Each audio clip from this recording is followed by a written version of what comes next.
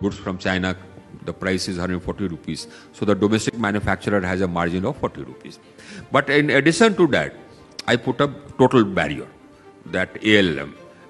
So no Chinese company has been listed in that. So they can't export because it can't be bought in India. Now, I put up the barrier. At that time, of course, the Niti Aayog said that this is a complete barrier. So I said this is necessary.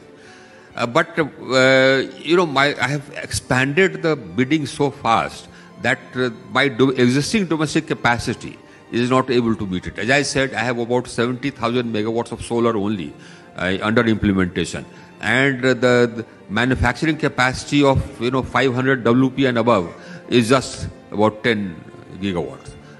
So now, if I depend only on this, it will take 7 years. I can't wait 7 years. So I have just decided to relax this ALM for 2 years.